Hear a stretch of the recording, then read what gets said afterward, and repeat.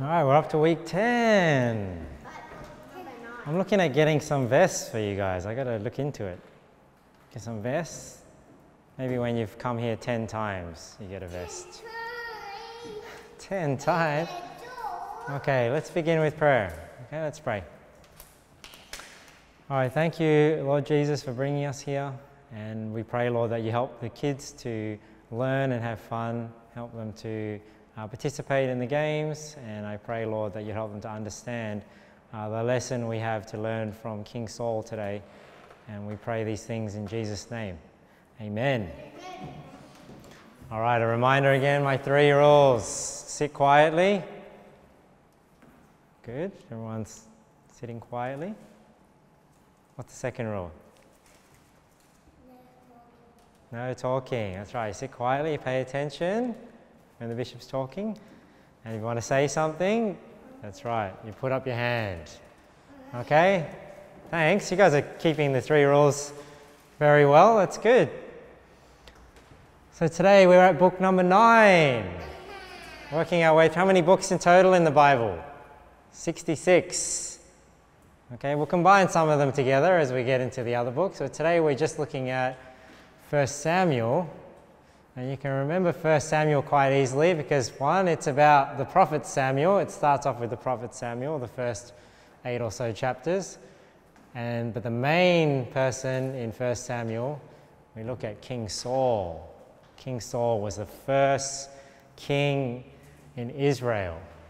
And Samuel was the one that anointed Saul king over Israel. So remember when we looked at the time when Israel was ruled by judges, which judge did we look at? Gideon. Remember Gideon with his 300, how they drank the water, and he went to fight the Midianites with 300. Well, it got to the point where the Israelites didn't want to be ruled by the judges anymore. They didn't want God as their king. So they rejected God as their king, and they wanted a man as a king put over them. So God gave them what they want, gave them a king. So he gave them Saul as their first king. So I got this picture here. I don't know if this is what Saul looks like, but when Saul was anointed king over Israel, they chose somebody really big and strong. So you see here how he's so much taller than Samuel. The Bible says, he was head and shoulders above everyone else. That's where we get that saying from. He was head and shoulders above the rest. He was really tall, and everyone thought, of course, look at him. He's so big, he's so tall, he's so strong. Of course, God will use somebody like that. But we'll see later in 2 Samuel, when we look at that next week, that God doesn't always look at the outside, he looks on the inside. What's more important? Because Saul had big outward appearance, didn't he? Nice and tall and strong. Maybe he was handsome as well, I don't know. And he was anointed king over Israel. So what was his first battle? Well, there was one of the tribes of Israel getting oppressed by the Ammonites. The Ammonites went to war. And then when Saul heard about it, he rallied all the Israelites together, and what he actually did is he cut up a cow. He cut up a cow into little pieces and he sent it around. And he said, if you don't come to war, this is what is going to happen to your cows. So everyone heard the cry to battle, and they came and they rallied with Saul, and then they beat the Ammonites, and that was the first victory that Saul had as king, and people started to recognize that God was using him to deliver Israel. But even though Saul started well, he was big and strong, and God used him at the beginning when he was humble. Unfortunately, he wasn't always like that, and he started to disobey God. So I have this story here. There was another battle that Saul was asked to fight, and he was asked to fight against the Amalekites. And the Amalekites were a very wicked people that God didn't like because they were very sinful. So God told Saul, I want you to go into the Amalekites and I want you to wipe them out because they're so wicked. Remember like in the days of Noah when God just wiped out all the wicked people? Well, God wanted Saul and his army to do the same thing to these people, the Amalekites. He wanted to wipe them all out and leave nothing alive. So rather than obeying God, Saul decided, he thought he knew what was best, so he didn't do what God told him to do. So when he went and fought the Amalekites, he didn't kill everything. He left some people alive, and he also left some of the animals alive. And you know what he thought? He thought, you know what? These animals are so nice. Rather than kill them like God said and get rid of them, I'm going to use them as a burnt sacrifice to God. So rather than do what God said, which was to kill all the animals and not use them at all because they were part of the sinful Amalekites, Saul disobeyed God and instead decided, hey, I'm going to use this and give it to God as an offering. How do you think God felt about that? I don't think God was very happy. Well, he wasn't very happy. So when Samuel came to confront Saul, Saul still was adamant that he was obeying God. He said, well, I did obey God, except I kept, some of the animals to give to God for an offering. And you know what Samuel said to Saul? This is our verse for today. Oops. We're just going to look at the second part. So this is what the B represents. The B is the second half of this verse. In 1 Samuel chapter 15, verse 22, B, this is what Samuel said to Saul. He said, behold, to obey is better than sacrifice. What does that mean? It means it's better to do what you're asked to do than it is to give a gift, to give something to somebody. So what if mommy or daddy asks you to do something and you disobey, but then you buy mommy and daddy a gift? What is God saying here? God would rather you obey, and I'm sure mommy and daddy would prefer that too. They would rather you do what you are asked to do rather than give something as a gift. So same with same with Saul. Saul thought, hey, I can disobey God as long as I give God something, it's okay. But no, Samuel told Saul, behold, to obey is better than sacrifice. And to hearken, what does this mean? You see H-E-A-R, to hear, to listen, to obey, right? To hearken than the fat of rams. So this is the sacrifice that it's talking about, when they would give an offering to God. So because of that, the kingdom was taken away from Saul. So Samuel turned away from Saul and says, because you're not obeying God, then God has taken the kingdom away from you.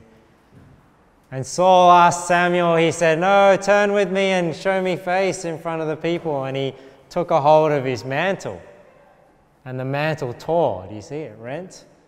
So when it rent, Samuel said to Saul, the kingdom is taken away from you as well. So because of Saul's disobedience, even though he tried to give something to God, he tried to give an offering to God, but because of his disobedience, he was removed from being king over Israel, and then another king was put in his place later on instead of Saul. So from that day onwards, Samuel never spoke to Saul. Samuel was a prophet of God. He never came to see Saul anymore until Saul died.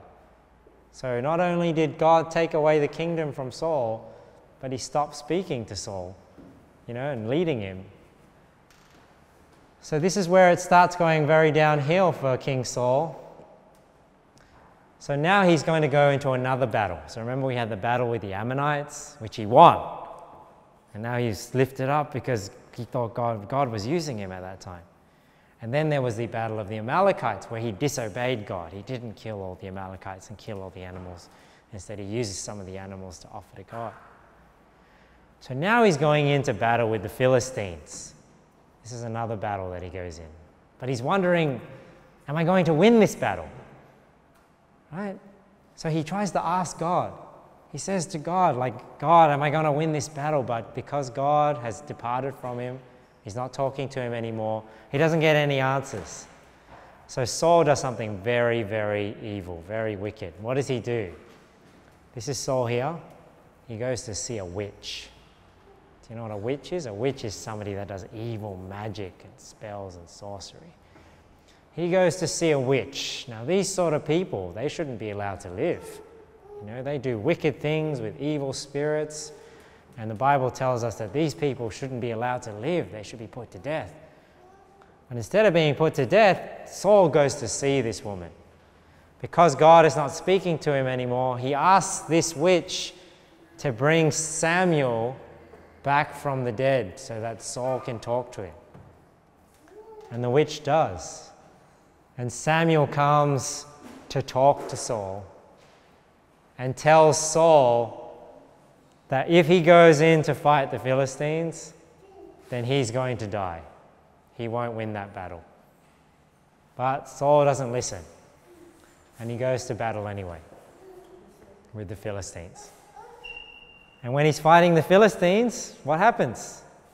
He loses, because that's what Samuel had said would happen. He said, hey, in that day, you and your sons will be with me in heaven. Because Saul was still saved. He wasn't an unbeliever. He was a believer. He was saved, but he was being disobedient. So in that battle against the Philistines, he was losing that battle. And rather than get taken captive by the Philistines, what does Saul do? He decides to kill himself in the battle. So he's losing, he's injured, and he doesn't want to be captured by the Philistines. So he ends his own life by falling on his sword. Kills himself. And that's the end of King Saul. So what do we learn from the life of King Saul?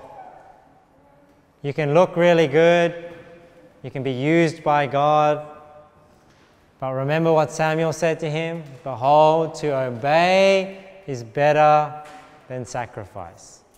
We need to make sure we obey God. Saul didn't obey God, and it didn't end well for him, did it? God stopped speaking to him. He eventually lost his last battle, and he ended up having to commit suicide, so he wasn't captured by the Philistines. So he started well, but he didn't end well. Why? Because he didn't obey.